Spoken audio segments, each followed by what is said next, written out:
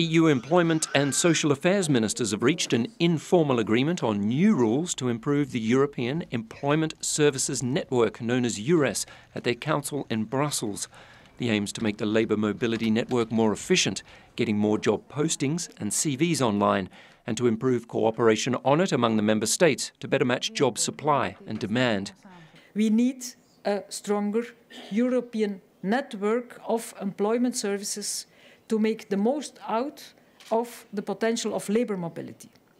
In order to achieve higher growth and more jobs, we need a true European placement and recruitment tool supporting a better functioning of the European labour market. Youth employment was also high on the agenda, given the high percentage of young people out of work across Europe. Among the topics on the table were effectiveness of the Youth Guarantee Scheme, which is aimed at ensuring that all people under 25 receive a quality offer of employment, further education or a traineeship within 4 months of leaving school.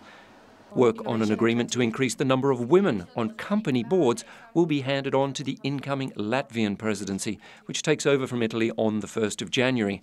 The aim is to increase the proportion of women among non-executive board members to 40% by 2020.